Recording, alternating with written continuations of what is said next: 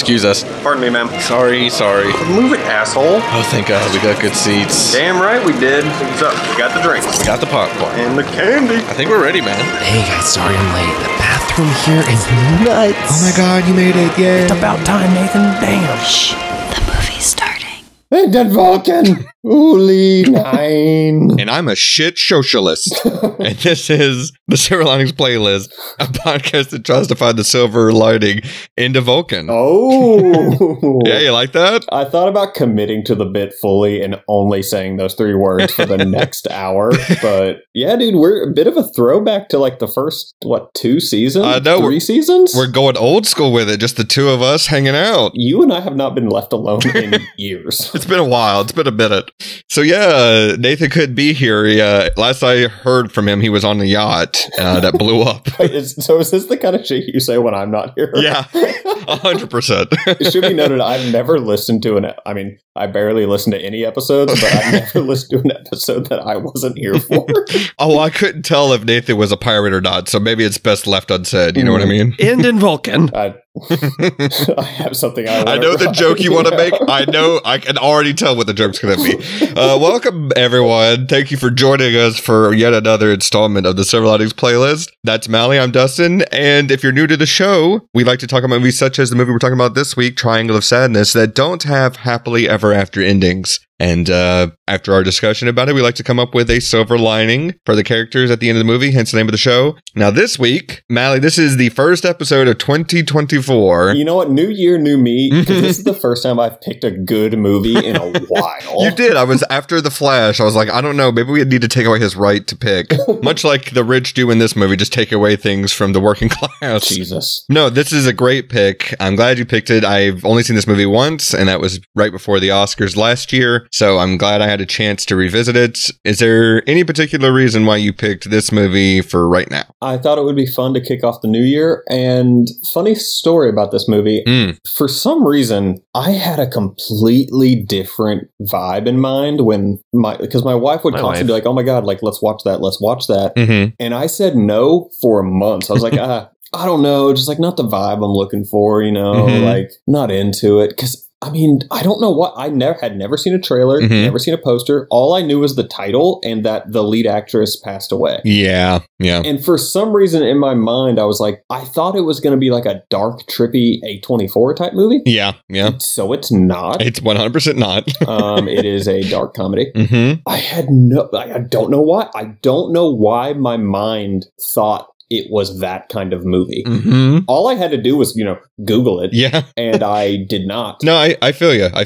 I get that way about tons of movies all the time. I'm like, everyone keeps telling me to watch it, but I'm like, just the premise alone or the title, it kind of turns me off to it. But no, I fully hear you. The only reason I was fully in on whatever this movie was going to be is because I had seen Ruben Östlund, the director's previous movie, The Square, that won the Palme d'Or. Yep. And I enjoyed that. So I was like, okay, whatever this dude does next, I'm fucking in on. And I think I'm putting it together that Neon Pictures, who distributed this movie, just likes really doing dark comedy. He's like, because Parasite was one of their darlings that came out as well. And then there's this movie that also won a bunch of awards. I think that's their lane, is like, here's some really thought-provoking, dark, satirical comedies. Yeah, so there's a movie coming out, I think this year, that I worked on that Neon did. Mm-hmm. We'll see how that goes. Okay. All right. I don't want to name drop it because I don't know if I'm allowed to say. Oh, yeah, of course. Very, very curious. They're quickly becoming like one of my favorite distribution companies alongside like A24. So dude, they've subtly had some bangers in the past like decade. Because Neon's been around for a while. Yeah, they're on the come up for sure. So yeah, Triangle of Sadness. If there's no other preamble here, we can get into all the fun facts about it. What do you say? You know what? End in Vulcan. Into Vulcan. Let's go. Oh my God, I was screaming that for weeks around the house. And my wife was happy. She's like, well, technically you're learning German. Yeah, you're on the way. Because my wife is German. My wife. But she was very excited. She's like, you're technically learning German, but can you stop screaming it? It's like, no, that's how you guys talk. No, between that and the Refuse song, I have to scream. Can I scream? Yeah. Can I scream, please? Oh, best needle drop of all time. Man, I can't hear that song anymore. anymore without thinking about the bear, because the bear uses it to perfection in like every episode of their show. Dude, season 2 of The Bear I'm going to say it has one of the best soundtracks in the modern era. It's a great show. Actually, kind of a good companion piece to this movie. Like, I get similar vibes and moments of it. Actually, funny you say that. I was watching season 2 of The Bear when I watched this. Damn. Good call. So the year is 2022. The director, as I mentioned, is Ruben Östlund. The film stars Charlbi, Dickinson, Woody Harrelson, Zlatko Burić, Henrik Dorsin, Berben, Sunnyi Melles, Dolly and Vicki Berlin. Man, you made it through those names. I had to do a little lookup for a couple of them. The budget was 10 million euros, and the film grossed 26 million worldwide. Currently has a 72% on Rotten Tomatoes, and as I mentioned, it was the winner of the Palme d'Or at Cannes, and nominated for Best Original Screenplay, Best Directing, and Best Picture at the Academy Awards. So you said 10 million euros. So what's that in US dollars? That is a good question. I think, if I'm not mistaken, the euro is just slightly above the dollar, so it's probably a couple more million than that. But let's look it up real quick. What do you think, like 14 million? Nah, not even that. Almost 11. Oh, wow. Okay. Yeah, that's a lot closer than I thought it was. Yeah, it's not much higher. Yeah, it's pretty close. Man, they really made a great fucking movie on a small budget. I know. They stretched that $10 million. I mean, most of that probably is going to the yacht, right? You think? I mean, well, what else is there? There's the island, which you don't really have to pay for much there. I mean, how much of this was actually shot on the boat, do you think? Versus sets? That's a good point. I mean, like, how much of this was stage? And where was this shot? That is a great question. Let me look that up, actually. What, did you just do no research for this episode? You know what? I did. I didn't do any. So you knew going into this, it was just going to be me and you, and you knew I wasn't researching a goddamn thing. It's located on the Greek island of Evoia. Oh. Is where they filmed the island scenes. In the beach. The cruise's outdoor scenes were filmed at Katakola, Greece. Yeah, so I guess Greece was the main shooting location. Hey, shout out Greece. To your point, though, I don't know. You're right. It could be a lot of sets, but man, they get the visual flair of this movie. Like, you feel this yacht is expensive. Yeah, like, I never want to go on a fucking cruise. Me fucking either. Priscilla's been trying to get me to go on a cruise forever, and I'm like... Man, Priscilla seems like a cruise person.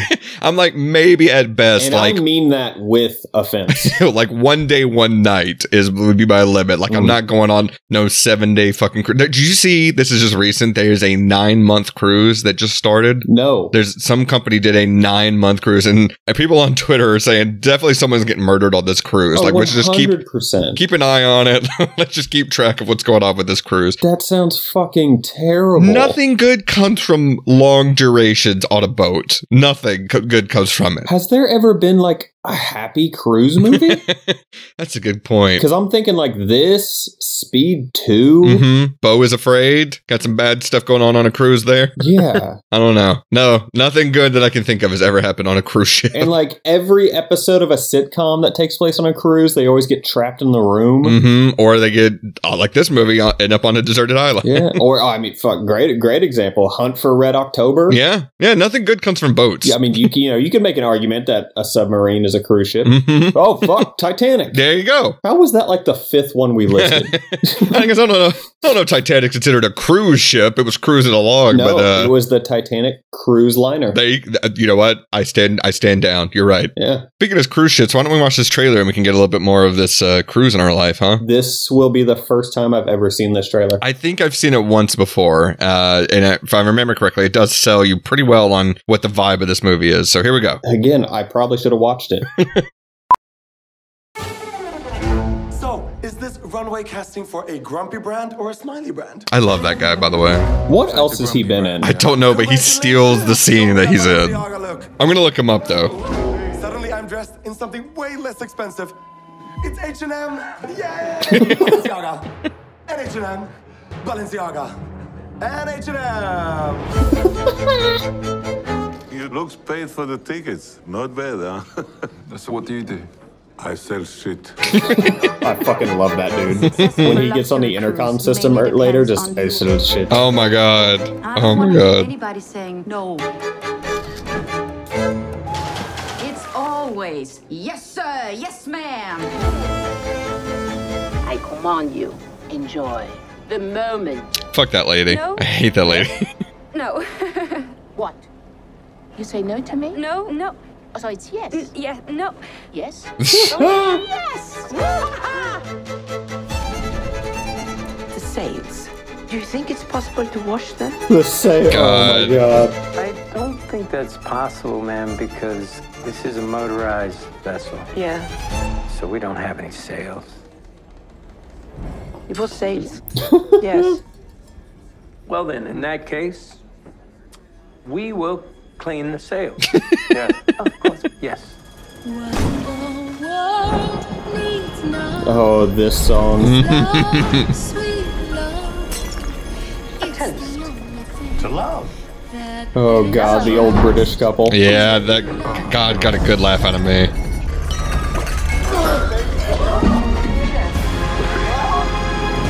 A Russian capitalist.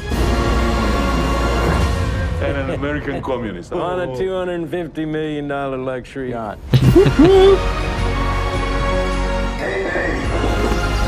Oh, that scene is so fucking gross. The ship is going under.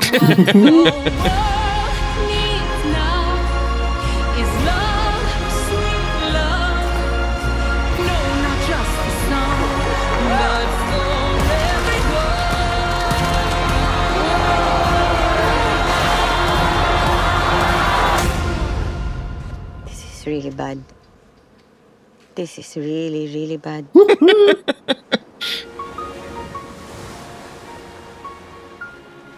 I really should have watched that trailer before saying no to watching this movie for like 6 months straight. I'm determined to find out who this interviewer guy is. I'm going through the cast list like one by one. I don't know. I'll keep you informed if I find out. But yeah, man, no, this is a great trailer. I think it perfectly encapsulates what this movie is. And I guess if you haven't seen the movie, a brief little like description of what we're dealing with. Buckle the fuck up. Yeah. A brief little description of what we're dealing with is this is a satirical comedy that gets very dark at times, but it is basically lampooning the rich. Just overall, any kind of rich person you could think of, businessman, influencer, and everything in between. And it does it with such a deft hand that it is shocking, honestly. Like, it's shocking on this rewatch how funny this fucking movie is and how every joke lands perfectly. True. So yeah, Ruben Östlund, as I mentioned, he won the Palme d'Or for The Square at the 71st Cannes Film Festival. And then a month later, he announces he's making this movie. And then he comes back for the 75th Cannes Film Festival and wins that one. The Palme d'Or winner there too. So this dude is just a fucking legend. Yeah, he can't be stopped. Can't be stopped. Can't wait to see what he does next too.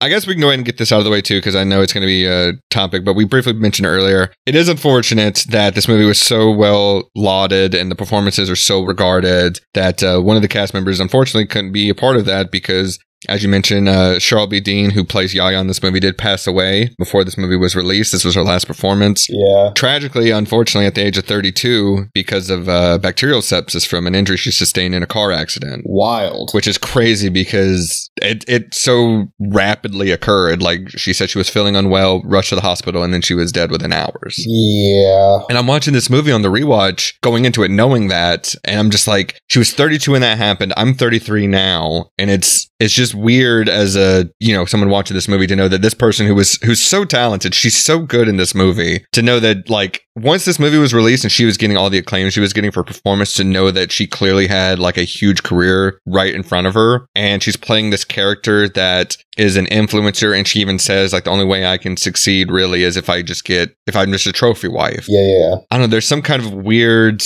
I don't know. There's just something weird about that. It's fascinating, but it's unfortunate, like I said, that she's, we won't really get to see where her career goes after this. But what a final performance she gives in this movie, because Yaya is so... There's something so interesting about this character because she, they have this opening scene with, we'll come back to the modeling scene, but this opening scene with her and Carl where, they're fighting about the money and who's going to pay the bill, and she makes more than him. And then she admits later on, like the next scene, that, yeah, she was manipulating him, and she's so good at manipulating people that she doesn't even realize when she's doing it. And then to like see that reflected in Abigail at the end of the movie, and right. Yaya is on the receiving end of it. Like it's so fucking good and so well played by everyone in this movie, but Charlbi Dean is so good in this movie. Yeah, she absolutely kills it. Yeah, I kind of want to go back and just watch all of her work now, which it wasn't that much. I know she's in one of the Death Race movies, which that sounds interesting. She was? Yeah, she's in the third one, I believe. They made 3 of them? Oh, they've made a bunch of those things. Those things are like straight to DVD now, straight to streaming. Really? Yeah. I didn't know that. In fact, let me look it up. There's a lot. But they're so bad. Damn, well, it's never stopped movies from getting made before. You know what? Good fucking point. Let's see. Death Race. I'm just going to look up. I'm sure there's like a franchise button in here somewhere. Franchise. I forgot Paul W.S. Anderson made that one in 2008. Oh, fuck. That's right. Yeah. Anyways, while I'm looking this up, yeah, the opening scene here with the all the male models. So fucking funny. It's so good. Talking about, are you dealing with a happy brand, or a sad brand, H&M or Balenciaga? It's so fucking funny. And this interviewer, I'm still looking him up. He absolutely steals this scene. He does. He rides this line between this character could easily be so annoying, but he plays it so perfectly. Like, he gets you into the all these guys are dour, just standing in this room, and he brings the energy into it. And then right after, Carl doesn't take that with him into the actual interview, which I found fascinating. Like, he just goes in dead faced. Yeah. Oh man, look at this. This is like, there's like 5 of these. 1, 2, 3, 4, 5, 6 of these movies. Death Race 2050. Death Race Beyond Anarchy. Good Lord.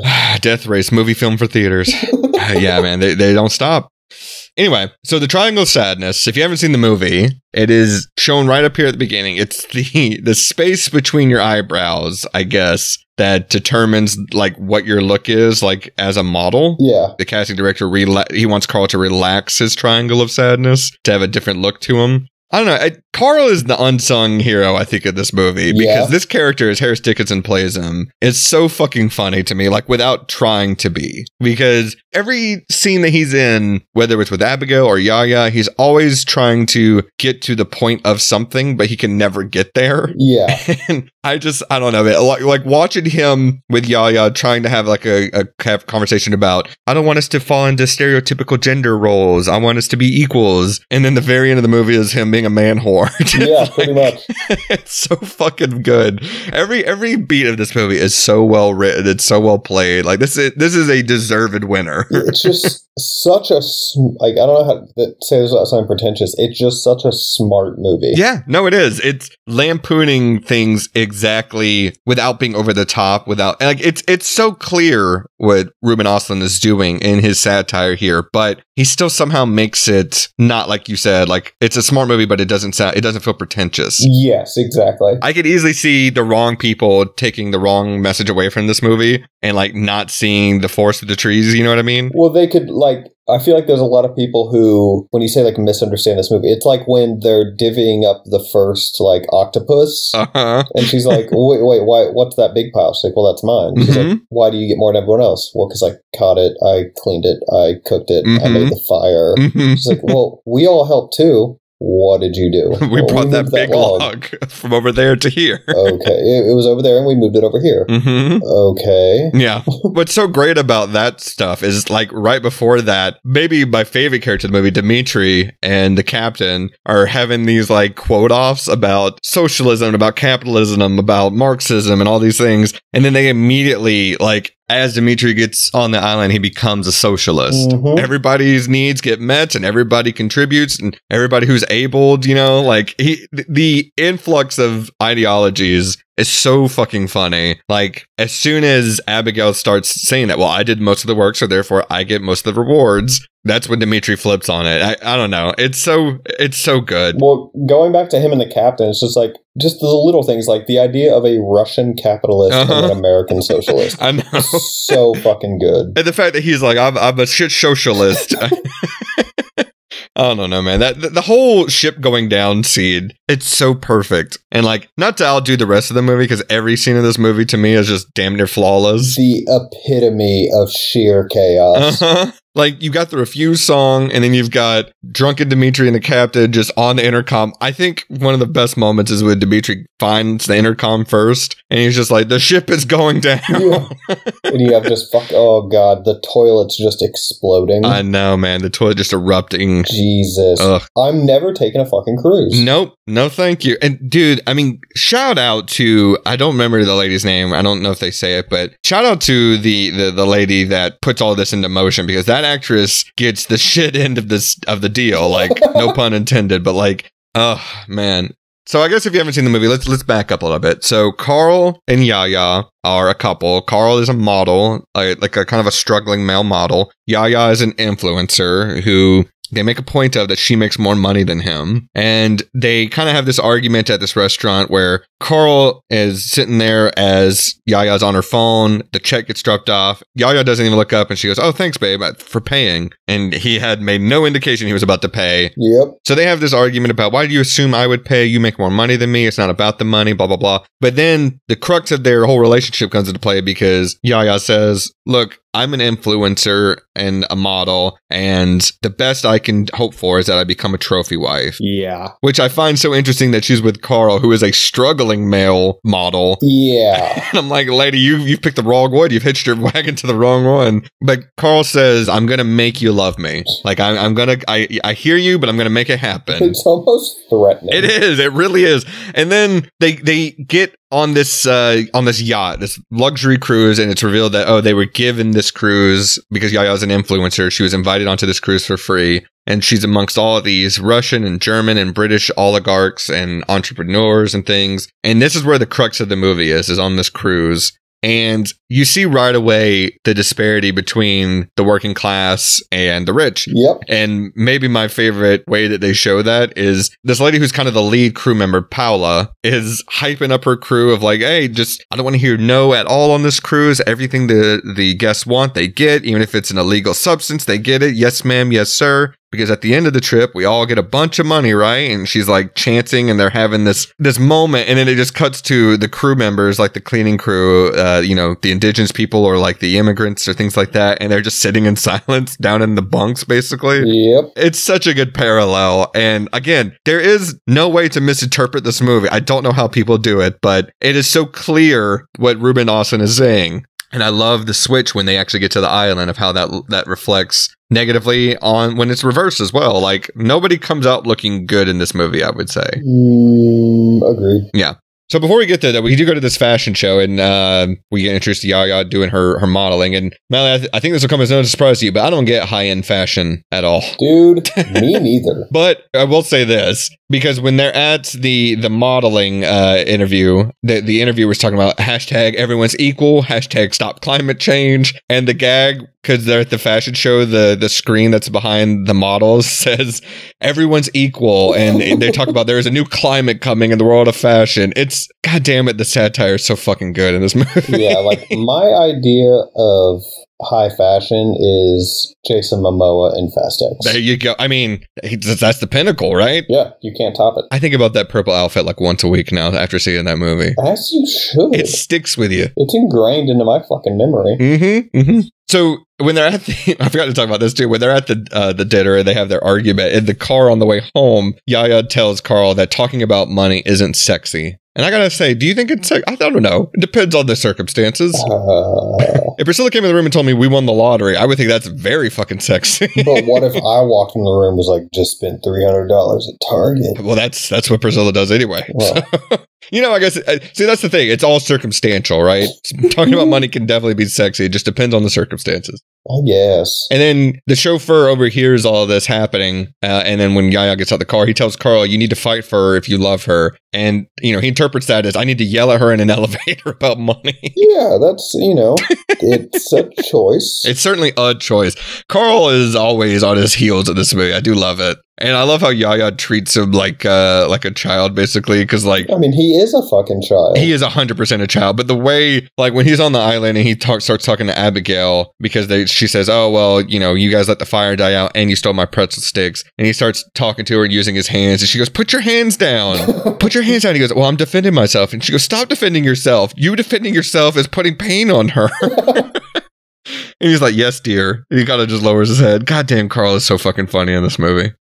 Anyway. Let's get onto the fucking boat. Sure, let's get on the fucking boat. So, I do want to say Harris Dickinson is playing a character in this new Iron Claw movie that's coming out. He's the third brother, right? I believe so, yeah. When this episode comes out, the movie will have already come out, but obviously recording it in advance. But I'm so curious to see what he does in that movie. Dude, that's one of my most anticipated movies of this year. Same. I mean, there's only a few, as we record this, there's only like 2 weeks left of this year. Yeah. But yeah. That's why I'm hesitant to put out like a best of list, because I'm like, I gotta wait for that Iron Claw, man. Yeah, I still have a number of movies to see, like Iron Claw. I still haven't seen Holdovers. Yep. Anatomy of a Fall. Yep. There was another one in there too. I can't remember. But yeah, no, all of those I still got to see. And in Vulcan. But it's so easy for Carl as the character to get lost amongst the rest of this cast, because when we get on the boat, we kind of leave Carl and Yaya for a good bit. A little bit. I don't know. I think it'd be detrimental to, we have to mention how good this character is. But yeah, he gets on there. And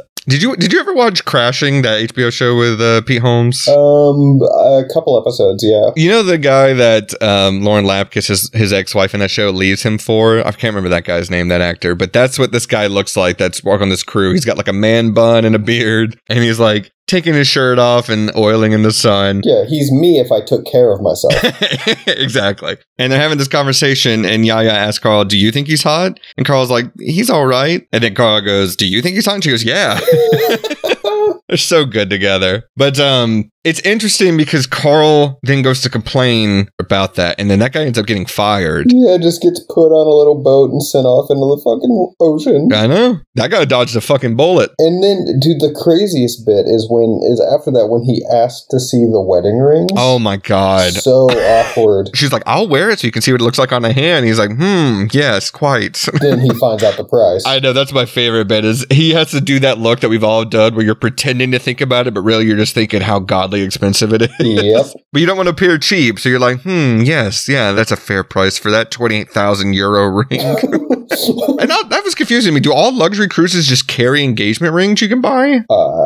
That's a question for a person with more money than me. Yeah, I was going to say, why am I asking you? Yes. I guess it would make sense. Like if you're going to be on, especially for like a longer duration of a cruise, that people would propose on them, I guess. Do they say how long the cruise was supposed to last? That is a good question. I don't even know if they were heading to a destination or if they were just, floating in the water there, basically. I don't know. Yeah, I don't think they mentioned how long the cruise was supposed to go. They might. Like, I feel like Woody Harrelson's character might say it at some point. I mean, Dimitri says they're going to go to Cuba for a tax haven later on. Fair point. But no, I don't know. Well, we can't trust anything Dimitri says in this whole movie. That's true. And speaking of it, we get introduced to him. You're not going to eat the pasta? Zlatko Burić as Dimitri is so good. So good. He's so good. I love how he's like, he talks about, because Yaya's just taking pictures of her pretending to eat pasta, but then she goes, oh no, I have a gluten intolerance. Yeah, and it's upsetting because that pasta looks so good. It looked great. It looked a lot better than the pasta from The Flash, I'll tell you that much. Oh. And then, Carl asks him what he does. He says, I sell shit. Yeah, and then just kind of sit there in silence for a second. Yeah, but even like the minor characters in this movie, because his wife, he's trying to explain to Carl that he sells fertilizer, and she just leans in off camera with a phone. She goes, honey, what do you think about this? Can I have this? And he goes, yeah. And then he continues on talking. The first time I watched this, me and my wife were both confused. I was like, wait, so is one his wife and one his mistress? I don't know, but he does find the woman that starts all this shit washed up on the shore later, and he does have a cry fest about it. So I don't know. I thought maybe I think the older woman was technically his wife, but they never really have any moments together. They're just kind of sitting there at the table. And then like when they're at the bar later on, the other woman is there at the bar with Yaya, and she says that's his woman. So I don't know. It's a good question. I wouldn't be surprised if that was the case. Yeah. But anyways, they have this moment at the bar, actually, where we can talk about it now. But I thought it was so funny that Yaya's even got Carl editing her photos of her on this cruise, because he's got his laptop out and you can see he's editing her photos. Yep. Like every time we cut to Yaya and Carl's just taking more pictures of her. And I thought that was funny. God, I fucking hate influencer culture. Same here. I hope that dies in 2023. I doubt it will, but... In 2024? Well, now we're in 2024. I hope hope it died from the previous year. Like, dude, I make it a fucking point because I'm a piece of shit. If I see someone like filming a TikTok or any of that, I will walk directly through that fucking frame. Yeah.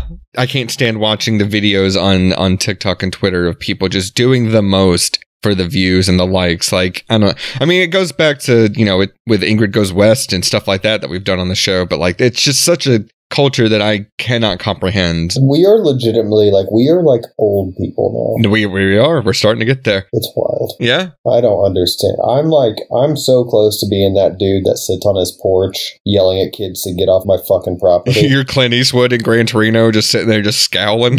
Honestly, the only difference, I just don't have any actual property. Or the racism, right? You don't have that either.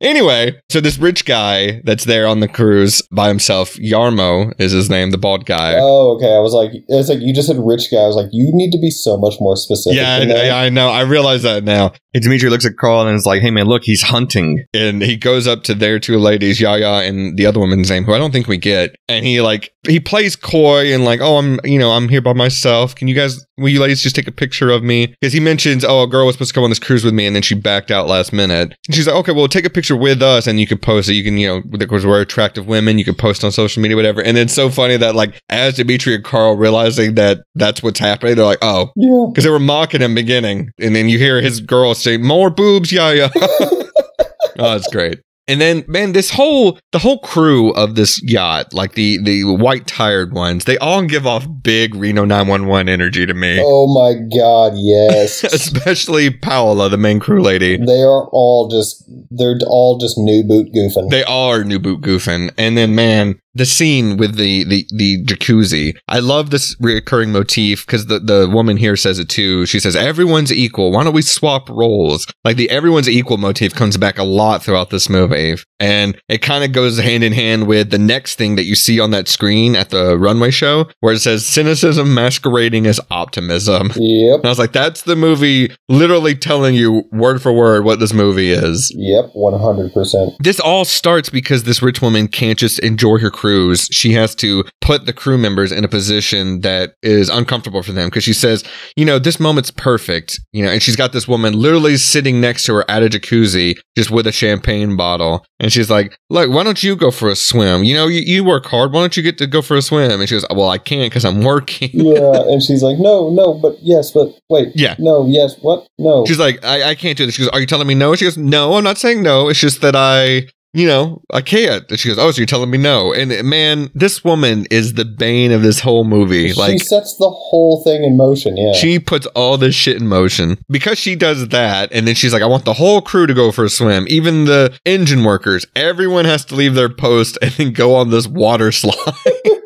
Which admittedly is a really funny scene. But because of that, the cooks have to leave the seafood that they're cooking. Yeah. Which then makes it off and then gives everyone fucking food poisoning later on. It's so brilliant. Gosh, she is the most insufferable fucking character throughout this movie. Dude, man, when the ship starts going down, though, she gets it. It is brutal. God, she is that refused needle drop where she is simultaneously puking and shitting on a toilet when she's already caked in diarrhea. Yeah. It's a bold image to put in your movie. And this actress, God bless her for being down for this shit because you're asking a lot from this sophisticated person to do this stuff. Like she's slipping and sliding around and the toilet's exploding. Just getting the shit beat out of her by a fucking cruise ship. Literally getting the shit beat out of her. Yeah, literally. Like just like getting like slid across the floor, hitting the wall. And then like trying to grasp onto the toilet as she's sliding by it to puke more. Oh God. She's committed, man. The first time I watched this movie, we like started watching it while we were eating dinner and thank fucking God we had finished eating by the time we got to this scene. Absolutely. And then I do love there's a shot of Dimitri's wife who now wants to be an influencer because she's got Dimitri taking pictures of her like Carl was taking pictures of Yaya. Oh, that's right. And he's just like bare chested, just legs spread on this reclining chair trying to take pictures of her. It's a really great image. No, but yeah, this all gets set in motion because of this one thing. And I love how well written it is, like how perfectly encapsulated it is. Because you would think, oh, this is just the seasickness coming into play. And then they tell you right away, like nothing in this movie is secret, which I find incredible. Like how well they're able to switch tones and locations and motifs so easily because everything is so structured perfectly to get you there. Yeah. Because I remember watching this movie for the first time being like, where is this fucking movie going? What is the point? What are we doing? Yeah. And then on a rewatch, it all clicks into place. It's so well done. And none of this food looks appetizing, honestly, except that burger and fries that the captain's fucking eat. Dude, that burger and fry. I was like rewatching this movie this morning, just like, god damn. Right? It's like the fucking burger and fries in the menu. I was just about to say I'm getting big menu vibes on this movie at this point. God damn, I would kill for just a burger and fries right now. You know what? I think that's what I'm going to do after this episode. I'm going to go run and get maybe to Five Guys or something and get me a burger and fries. That sounds great. I'm having leftover pizza. Oh, so that's adjacent to a burger and fries, right? I mean, that's in the same wheelhouse. Yeah. We gotta talk about Woody Harrelson, man. I knew watching this movie for the first time that he was in this movie. He's not in it for long. No. But goddamn, does he bring it? He steals the fucking show. But I remember being like, okay, I know Woody's in this movie. Where is he? Where is he showing up? And I genuinely didn't recognize his voice until he appeared on the other side of that door. Like, really? Yeah. Because I guess because I was so drawn in by the rest of the cast and the crew and everything that like I completely forgot about it at that point and I didn't recognize his voice. Okay. But man, I love his character so fucking much because like the whole time they're like, oh, we haven't seen the captain. Where's the captain? And he keeps telling Paola that he's sick. He can't come out. And it's clearly that he's just fucking wasted. My favorite little bit with him, though, is just like, when can we do the captain's dinner? Yeah. Any day but Thursday is good. Okay, yeah, Thursday is good. Yeah, No, yeah. Thursday is bad. No, Thursday is Thursday. And I like how he's like, well, we got to eat dinner every night, right? She's like, yes. He's like, okay, so Thursday's no different. We'll do the captain's dinner Thursday night.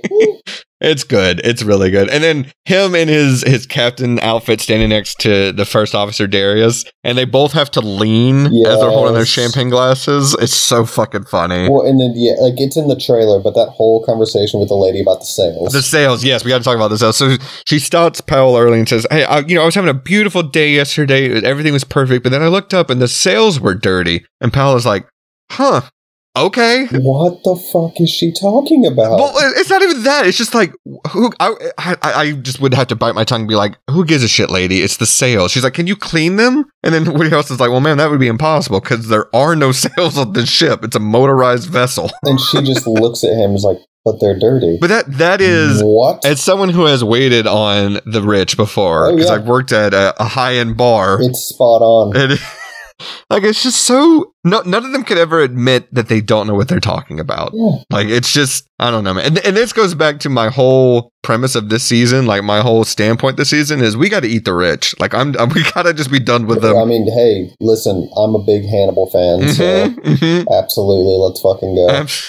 And I do want to go back because during that scene where, the woman's like, I want everyone to go for a swim. That's what I want. And it cuts to the chef down in the kitchen and he looks at his cooks and goes, all right, guys, you're all going for a swim. You're going to the water slide. And they all just look unfazed by it. It's such a good fucking reaction. Yeah, just like, oh, this shit again. Like, of course we are. Mm-hmm. And then Woody Harrelson, when he's trying to talk to that woman about the sales, he has a glass of champagne in his hand that he doesn't drink from, but then a waiter walks by and he puts the glass on her plate and then takes another full glass. Yep. I thought that was a really good gag. Yep. You can feel the improvisation coming from Woody Harrelson in this movie, and it plays so perfectly. Oh, couldn't he's not in this movie for long, but God damn, does he steal the scenes he's in? He's so... I mean, I know Woody Harrelson is a lauded actor, but he is very underrated, I feel like, when we talk about the really good character actors. Like, agreed. He can pop in for a movie, for a scene, and just steal the fucking show. And he's maybe in... What would you say the runtime? Maybe like 10, 15 minutes of this movie? Maybe? I mean... Maybe? Yeah. I don't even think his actual screen time is that much. Yeah, cutting between him and Dimitri and later. And a lot of the time he's behind a fucking door just talking. Yeah. I don't know. This whole dinner scene is the tension, the way they build it up is so good. It's wild. The first course of this meal is fucking oysters. And those oysters are fucking off because the chef told you they were earlier. Yeah. And then this old British couple that's sitting with Carl and Yaya when they're like, oh, we're pioneers of engineering when it comes to upholding democracy. And he's like, okay, well, what do you engineer? He goes, oh, hand grenades. What a way to say that. But that's exactly what it is. It's such a good counterpoint to Dimitri, because they're like, well, what do you do? He goes, I sell shit. That's the first thing he says. And this guy has to talk around the fact that he sells hand grenades and landmines. Well, and then like they bring that bit back in a few minutes later when he's like, oh, honey, I think this is one of ours. Cut to explosion. Yeah. And also, this is the season, I think, of oysters being eaten in a Palme d'Or movie, because we did Blue is the Warmest Color, and that has an oyster eating scene as well. That's right. There's some weird connections happening in this season. And also, who brings a fucking baby on a luxury cruise? This baby during this scene is just the cherry on top of how ridiculous all this shit is. I know this sounds horrible, but I'm glad the baby didn't survive to the island. The baby does not survive, I don't believe. You're right. I didn't even think about that until just now. Yeah, we do not see that baby again. And the fact that Woody Harrelson gets saved from all of this shit because he doesn't enjoy fine dining and he's eating a burger and fries, that's great. Love that. And you cannot go wrong with a burger and fries. You can't do it. I don't know if you remember this, but there was, for the advertising for this movie, the posters and things. Again, I don't, because I didn't see any of it. One of the posters for the movie was this woman puking right here at the table. Yes, I did see that poster after the fact, and it's like, oh my God. I know, what a wild poster, right? But I do remember them changing the color of her puke to be like gold. Yeah, it's gold on the poster, which is just... It's brilliant. It tells you everything you need to fucking know about this movie. Well, I love that. And then whenever we had to make green band versions of trailers at my old job, we always had to if it had blood in the movie, we had to darken it. We had to make it appear like it was mud or ink. Yeah, like dark brown. Right. And so I'm wondering if maybe there's a similar rule to fucking vomit that I just don't know about because I don't have to deal with it that much. Yeah. But that poster, I remember seeing it be like, what a way to advertise your movie. Just an old woman puking gold. So fucking good, dude. Speaking of so good, I love the chemistry between the captain and Dimitri. It's so fucking funny. I love how everyone is losing their minds, puking and shitting and passing out. And it's just these two drunks having a quote off about fucking capitalism and socialism and communism. Yeah. It's so good. And it's even better because it starts with Dimitri having the joke about how can you tell who's a communist? He reads Marx and Lenin. How can you tell an anti-communist? He understands them. And then they immediately go to quoting both of those men and just reveling in their wisdom. God damn it, it's funny. I love Woody Harrelson and Zlatko Burić in this movie. They're both so well played. It's kind of my only complaint about the movie is I want more of these two characters. Oh yeah, I'm kind of sad Woody's character doesn't make it to the island. I am too, but it's also kind of fitting. I don't know. The captain went down with the ship, man. Yeah, true. Speaking of going down with the ship, Dimitri, drunk, he finds the intercom and he's like, the ship is going under, mayday. And then he just starts laughing. He goes, the ship is not going under. And then Woody Harrelson coming in drunk too with his shirt off and just joining him and just shouting about how my country murdered Martin Luther King and Malcolm X over the intercom. Oh my God, it's so good. All that while everyone on the ship is passing out and vomiting and shitting and the toilets are exploding. And sliding around on the fucking floors, hitting the walls. Meanwhile, these two drunk fucking buffoons. Oh no. It's a perfect encapsulation of everything about this movie. But it's so funny to watch these rich people do all of this stuff and then the way it's flipped for the survivors when they land on this island afterwards. Nobody learns anything in this movie. Yeah, let's get to the island, shall we? Absolutely. I would be remiss if I didn't mention that refused needle drop, right? As this woman both simultaneously. We've mentioned it so many times already. I know, but we gotta talk. Man, it's just the perfect image. She's puking and shitting and she goes, "Can I scream?" It's so good. So as all of this is happening, we see a bunch of pirates rolling up on little motorboats and they throw a grenade and just blow up this fucking yacht. It's there's something so great about all that happening as you can hear that guy, go, "Hey, honey, I believe this is one of ours." Explosion. It's so fucking good. Because it's just it cuts, he picks it up and it just cuts to a wide shot of the yacht out in the water. You just hear machine gun fire and then the back of the yacht just fucking explodes. Yep. It's so good. So there's a couple of people that survive this yacht blowing up. It's Carl and Yaya, who we haven't really seen much of in this whole time. It's Yarmo, the rich guy, the bald guy. It's Dimitri, a guy named Nelson, who we gotta talk about. Maybe maybe the best gag of the movie is they are convinced that he might be a pirate, but he also might have worked on the ship and they didn't recognize him. That's right. And then there's this other woman we didn't talk about, but this woman who her husband says she suffered a stroke, this German woman, and it affected how she's able to speak. The only phrases she can speak really are in the Vulcan, which means in the clouds. In Vulcan. And she can say no in German, which is 9. And that's pretty much all she can say. 9. So they all survive. Am I forgetting anybody? Oh, and Paula, the head crew member. Right. Yeah. I think that's all of them. They end up on this island, and then everyone seems kind of nonplussed by this whole interaction. Like, no one seemed really to mind that much that they're on this island. Yeah. But it becomes sort of a Lord of the Flies situation because this lifeboat washes up on shore, and one of the crew members that was on the yacht that we kind of met briefly throughout the movie. They show her a little bit here and there, named Abigail. Right. She's in this lifeboat. There's water and chips. They disperse it amongst them all themselves. And we don't really get a sense of how long they're on this island, but Dimitri does grow a full beard. Yeah. In the time span. So it's been quite a bit. But Paula proves herself to be like the resourceful one. She's able to catch a fish. She's able to cook the fish and clean it.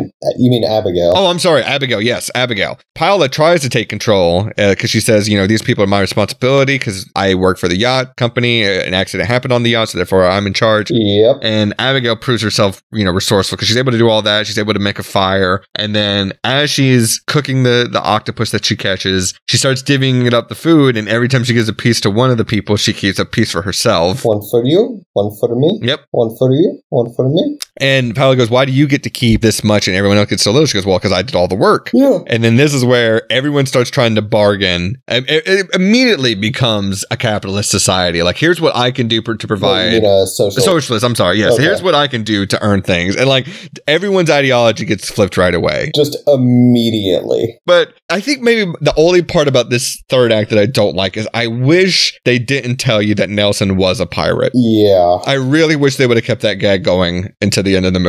Yeah, that's a fair point. So because Abigail has kind of risen in the ranks to prove that she's kind of in charge, everyone starts catering to her, and she's in charge of who gets to sleep in the lifeboat versus who gets to sleep out by the fire. And so she starts using that power to manipulate everyone involved. So she uses Carl as a sex slave, basically.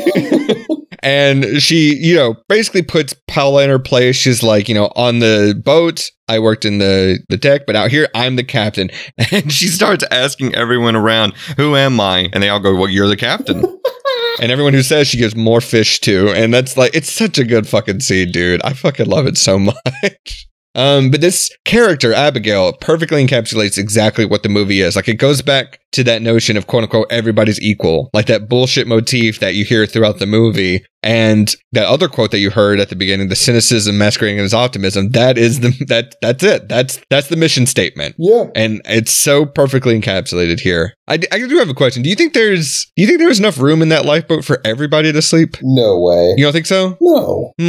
Maybe you're right. I mean, for everyone to stand, sure. Yeah, I guess that's true. But for all of them to lay down and sleep, no fucking way. Not a chance. Yeah, you might be right. But yeah, it's dude, when we cut later on, because it's kind of implied like Carl is doing things to get to be able to sleep in the lifeboat with Abigail, but it's never really shown until the very end when he is just the hard cut to him furiously trying to pleasure her. It is so abrupt, and it's like, oh, okay, holy shit.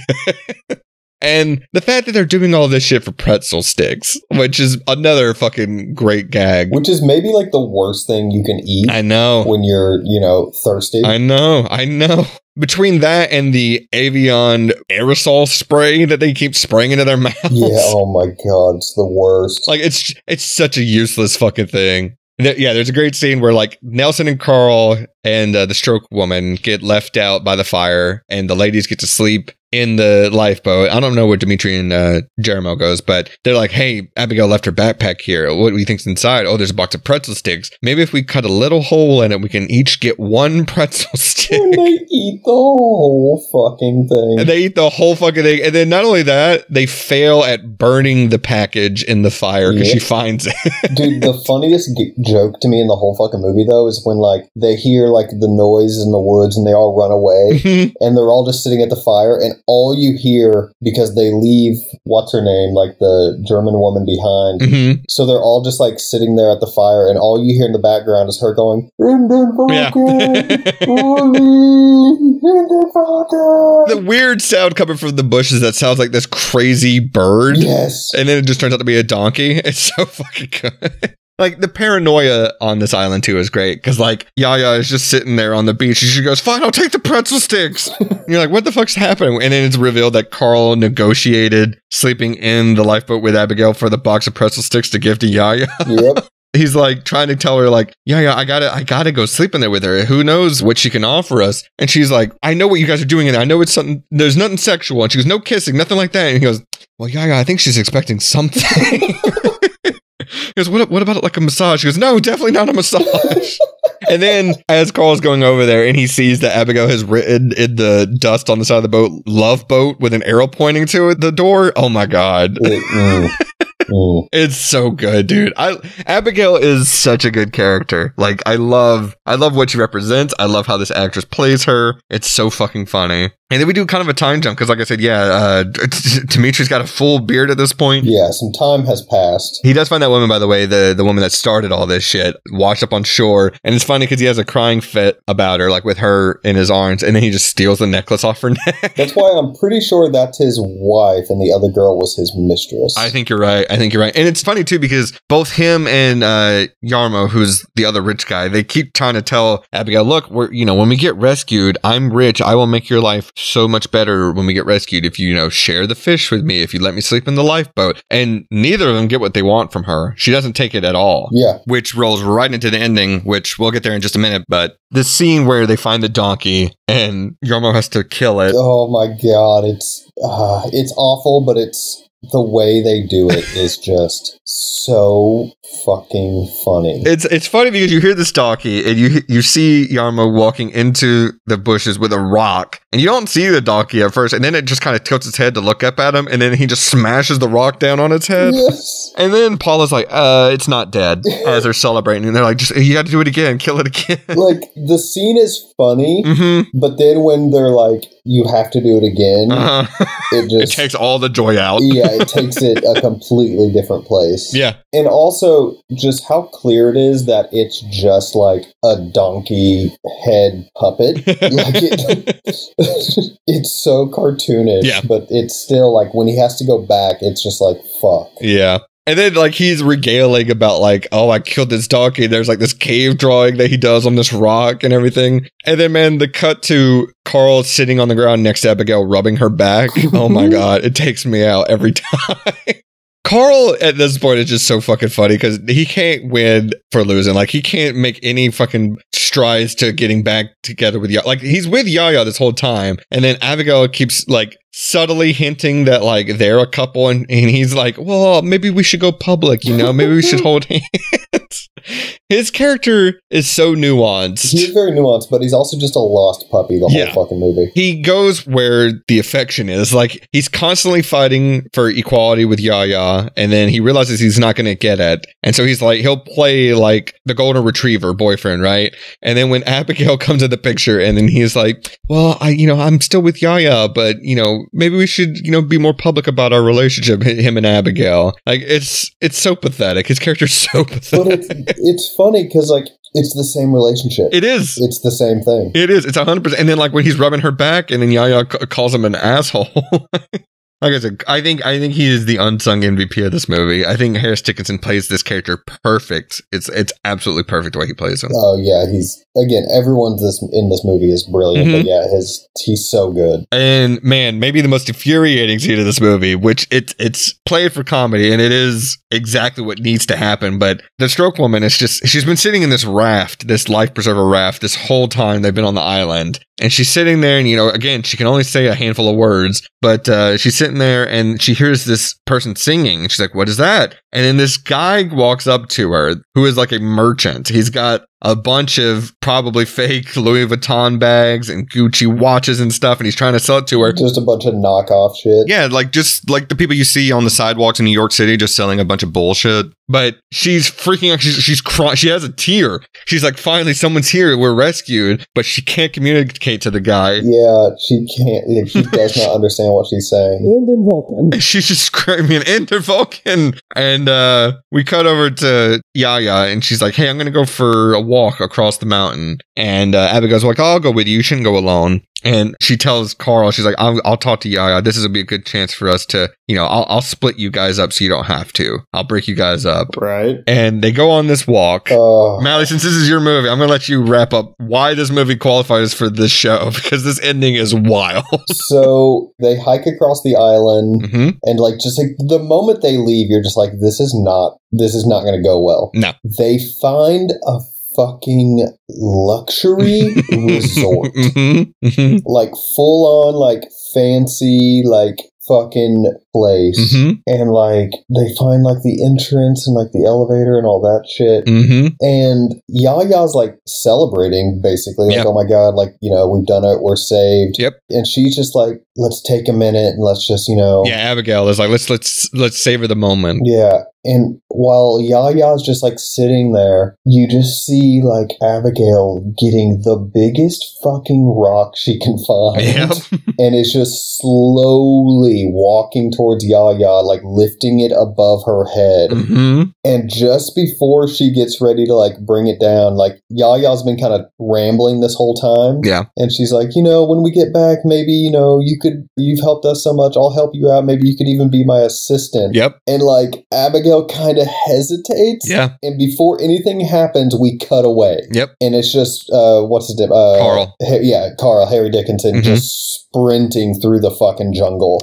Which there's different interpretations of that. Yeah, there is. I think like, maybe he heard, what's her name? The stroke lady? Yeah, Teresa? I don't remember. Yeah, I think that's right though. I think it's Teresa. Yeah. Maybe they heard her and he met the vendor and is like running after them to tell them. But that's what I think it is, yeah. But yeah, we leave, like the movie cuts to credits with just him frantically sprinting through the fucking woods. Literally cut to credits, like no resolution there. I did see online some people thinking that, yes, he met the merchant, and the reason he's sprinting through the woods is not necessarily to go tell Yaya and Abigail, hey, we're rescued, but to go prevent Abigail from breaking him and Yaya up. Yeah.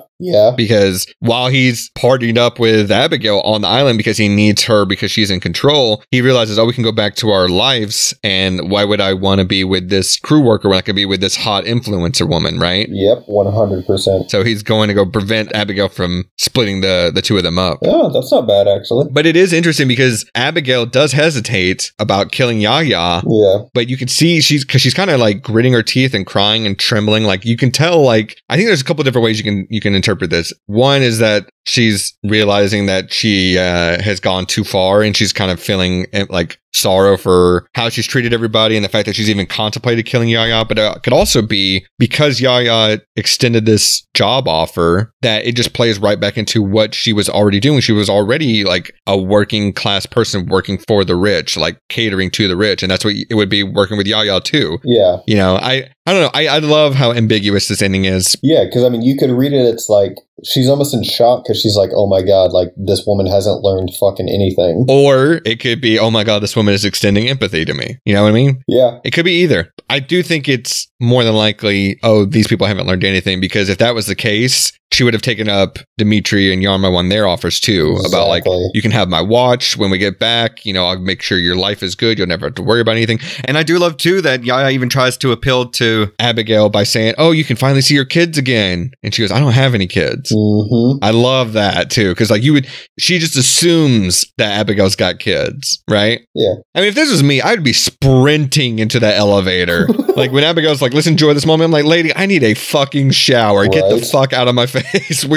I am sprinting to this elevator. And yeah, the last thing I wanted to mention before we get on to all the wrap-up stuff is obviously Ruben Östlund couldn't have known this, but I do think there's like an extra layer here of sadness when you think about it, that this movie ends with Abigail contemplating murdering Yaya to keep the reveal of the resort a secret. And, knowing that Charlbi would pass not long after filming this movie and her character potentially dying here, but it's questionable, it's subjective. I do think there's an extra layer, a triangle of sadness here to think about. Nice, you nailed it there. I wasn't trying to make a pun, but it just kind of came to me. But no, I did think about that after watching this movie of like, oh, this character who is left in question about where she goes from here, and to know that the real life person kind of was in the same situation. Like right before she passed, this movie was coming out and it goes on to win all these awards and stuff and get all this recognition. And to know that it was questionable then too of like, what's going to happen next for this person. Yeah. I don't know. It kind of really bummed me out, honestly, more so than just the movie itself did.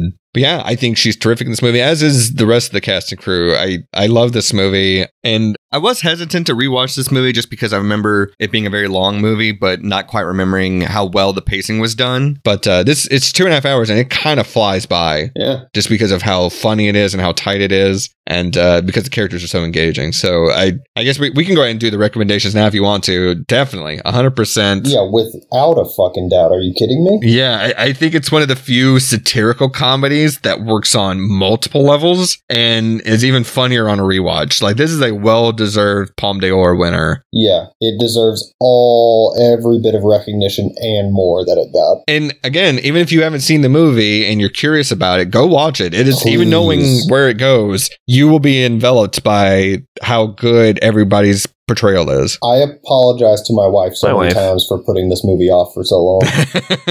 Man, I went through this whole cast and I cannot find this interview guy at the beginning of the movie. Damn, dude. There's a character at the beginning named Lewis. I don't know who Lewis is. No fucking clue. Maybe that's him. I don't know. But shout out to that guy. If you are that guy, or if you know who that guy is, let us know, because for such a small role, he steals that scene too. Yeah. And there is also someone on this cast list that says uncredited as the puking lady. I love that. That's great. All right. Well, is there any final words, final thoughts about Triangle of Sadness before we wrap up the episode here? I don't think so. All right. Well, let's jump over to Prop Cop. For new listeners of the show, Prop Cop is where Mally and I are going to look at all of the props, all of the physical, tangible items in the movie, The Triangle of Sadness. And we are... Can I go first? Of course, absolutely. It's your movie. Fantastic. The burger and fries. Oh, nice. Absolutely. That was a hefty burger, man. That burger was huge. I wanted to get in there before you took it.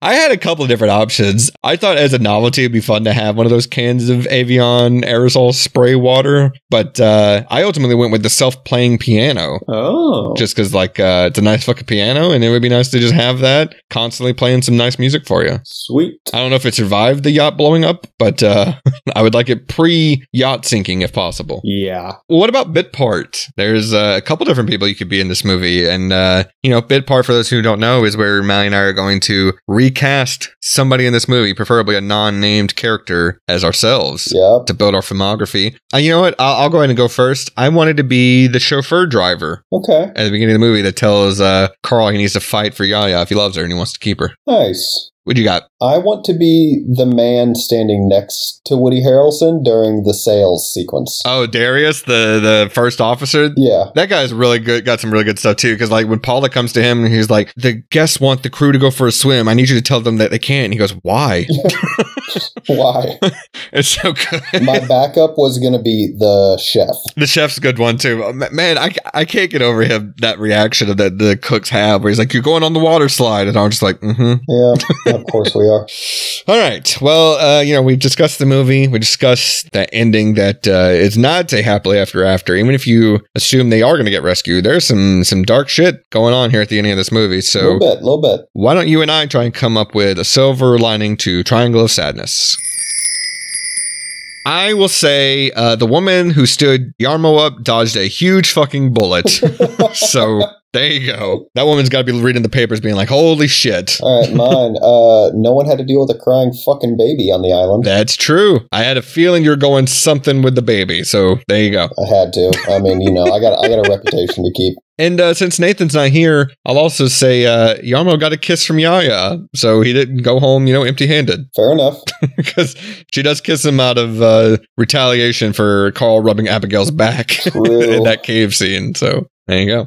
Well, how about this, Mally? Every time we cover a movie on the show, they always end in some way that is not, a nice little bow on the end of it. This movie not excluded. What is a movie people can watch after they watch Triangle of Sadness to balance things out? Preferably something that has some kind of tie-in, some kind of connection, but you could also just go, wild card, go off the books. So what's a movie you're going to double feature Triangle of Sadness with? I'm going with another one that involves pirates and getting stranded on an island. Okay. And, it has a bit of some downer moments because the rum is gone. Mm-hmm. Pirates of the Caribbean. There you go. So you say Caribbean, you're not a Caribbean guy? I don't know. Which one's correct? I don't know.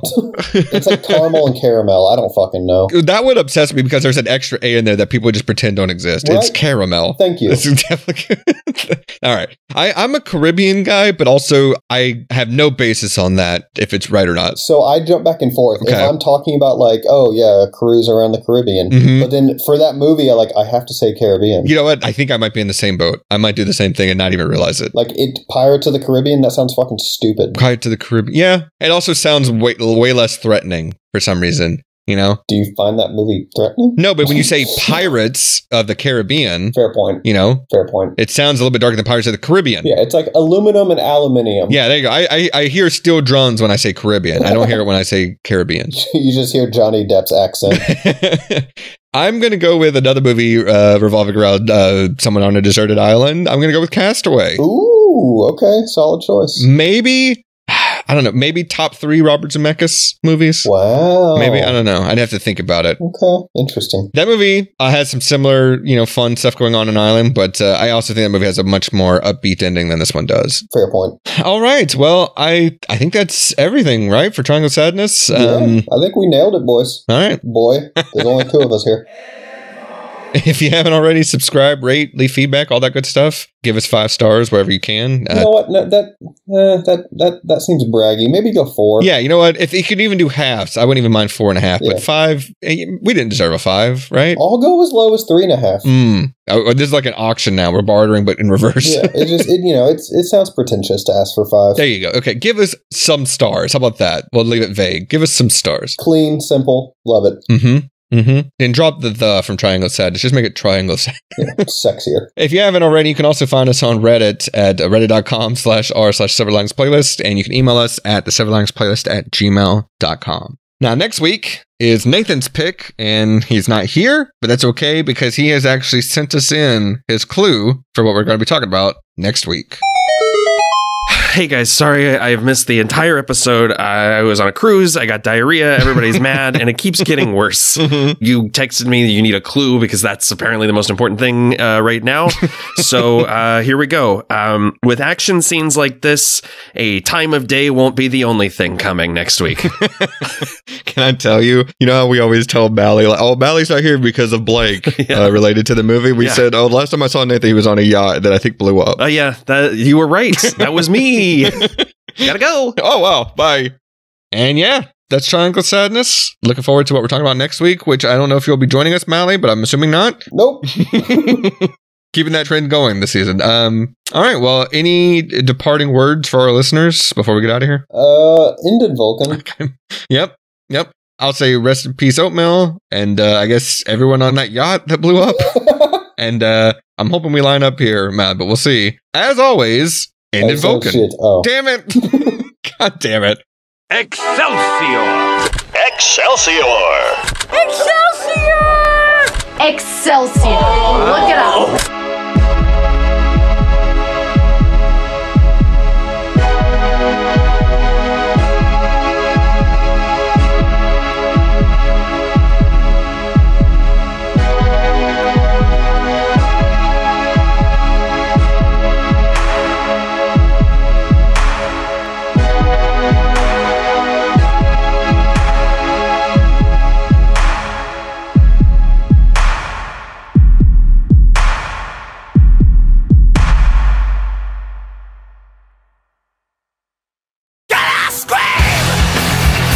Ended Vulcan. Jesus Christ, that was a long one. Anyway, if you're still here, thanks for listening. And remember, you can always check out our back catalog for over 100 episodes of the show.